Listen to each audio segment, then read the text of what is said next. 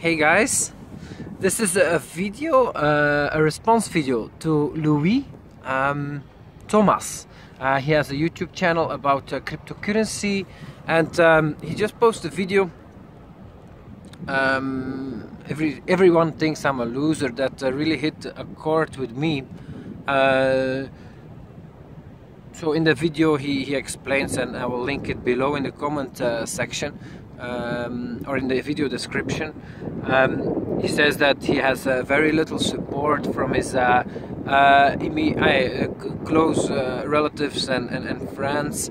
There are just a few exceptions, like 1-2 friends that have been supportive, but for the most part people think that what he's doing currently, making YouTube videos, investing in cryptocurrency, is weird and not a serious job, and they show this by always asking when he's going to find now a serious job, or when he's going. So I can strongly relate with that. The same happened to me when I was younger. I'm 38 already today, so it's been a long time, but actually I struggled with this also till I was 32 or 33. So it's only in 2011 that I really broke free from that feeling that, well, even though you're fighting hard and doing your own thing, you feel it's very clear that your surroundings are not supportive of it, and it does impact you, because it just makes life a lot harder. Yeah.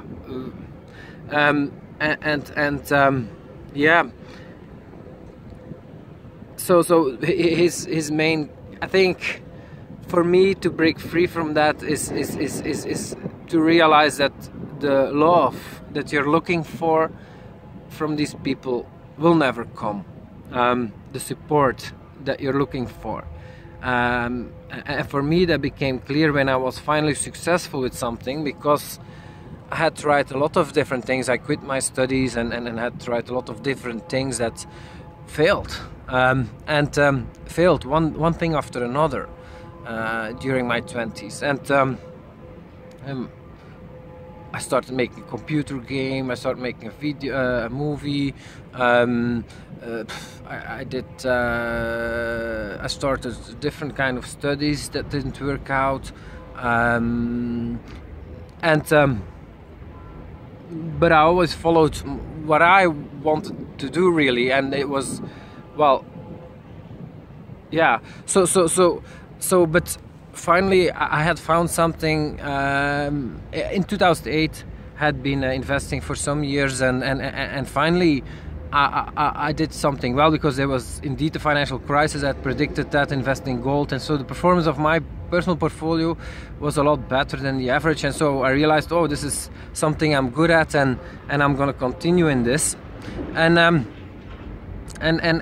shortly thereafter I started a blog about investing, and that had a lot of success, a lot of support from people on the internet, like also Louis Thomas experiences it, that the internet is actually a place where you do find the support that you can't find in your immediate real life environment. That was the same for me, and thanks to having that successful blog about investing in 2009, I was asked to go to speak for investors, and the highlight was, I think, in 2010, yeah, when I was asked to speak together with some famous names like James Turk and Willem Middelkoop in front of a very big audience, and that was for me a real big success. But I noticed that, well, even then, when I was clearly successful with something, I had no support. People were responding like basically meh. In my surroundings, like yeah, oh, nice, but there was total, like I was super enthusiastic about it, but they were like yeah, and that for me really made that. But also shortly before I turned 30, and I realized I was not happy. start music here. That's not fun. I will look for another location. Before I go, I just want to say something about this building. Isn't it amazing? It's a building on top of another one. It's made by Zaha Hadid, her last building before she died. She has made a lot of great buildings, and this is her last one. It's in Antwerp here at the port. Oh, the music is gone. That's great. So, and so for the first time I became conscious when I was turning 30 that I was not happy, because I was living the life that I had really not imagined when I was in my early 20s. I had a dream in my early 20s to become a big entrepreneur, and I had quit my studies inspired by Bill Gates and Steve Jobs and the whole internet revolution. I was totally fascinated by that and fascinated by computers. And so I started my path of self-learning and so, but very quickly I was over these years I did a lot of things, tried to all kind of things, but before I knew it I was turned 30, and actually I had decided 2 years before to move back into with my parents, and so just because that allowed me to not have too many expenses and live cheaply, and that way can work on my own things. But I was turned 30 and I realized, like, wow, I can't believe I'm 30. I'm still living at my home, my parents' home. I have no girlfriend. I have no company that I have a successful company, or basically it's just not working out. And that I started to look for what was happening, and I just realized that I learned that basically I had a low self-esteem, and a low self-esteem is usually caused by, well, neglect or abuse when you're a child. If you have very supportive parents or loving parents, then you will get a high self-esteem. But if your parents are not supportive of you and not very loving, then you think you're not, you really start believing that you're not good, or that you're a loser, or and you end up with a low self-esteem, and this will influence everything you do later on. That's why many of my projects failed, because I didn't have the self-esteem to push through and to do it somewhere deeply inside, and I was not conscious of that, but unconsciously I also believed still that I was a loser. So discovering all that, I started to really protest and confront my environment with, that it's not okay the way they treat me or have treated me in the past.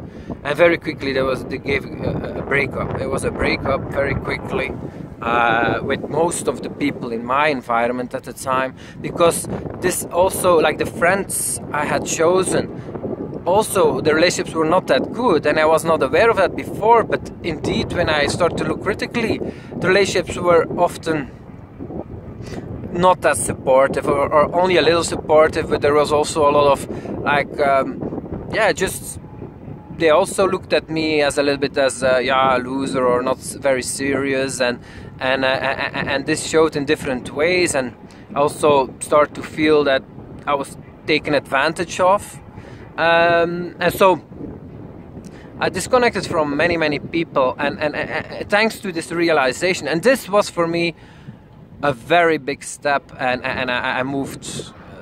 I just finally went living on my own, not only physically, but also mentally, and this was what really needed to happen for me, because since then things have gone a lot better. I have, of course, suffered from loneliness. When you lose a lot of people, it's not so easy, but there are a lot of other people that are much more loving and much more supportive, but you still have to find them, so it isn't a difficult period, but it's a much better period than the period before, and I think that just in general, as a kid, it's really not easy. Life becomes much more easier later in life, and it's due to mostly how children are treated, and how little power they have over their surroundings, over where they live, with whom, how their day is filled. All these things, yeah, it wasn't that great for me when I was a kid or when I was a teenager. So I hope that this video helps you, Louis, and others in just, yeah, taking those steps to become just, I think,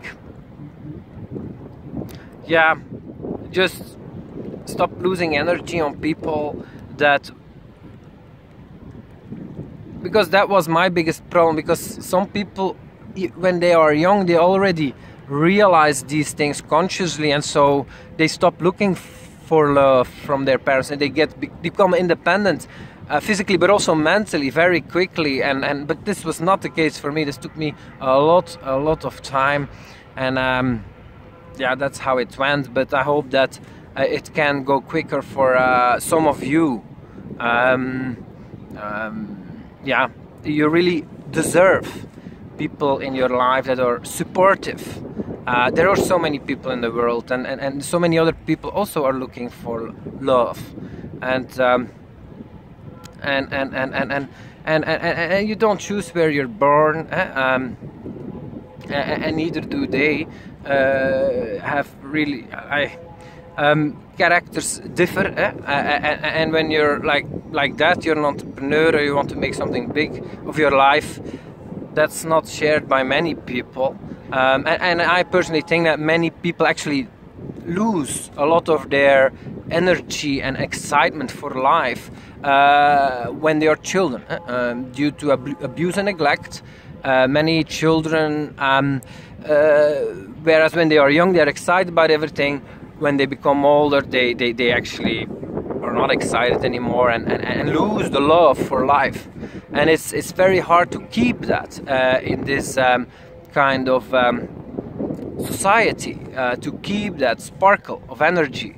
And but if you have succeeded in keeping that, then you should really work very hard to not lose it later on, and to nurture it, and yeah, to not allow other people to destroy it, because this is serious. This really affects people that you love or that you want in your life, but that are not supportive. It really does impact yourself. So yeah, that was it. I hope you guys enjoyed the video, and yeah, good luck. Bye. And from another viewpoint, the building, and another view of the building standing right below it.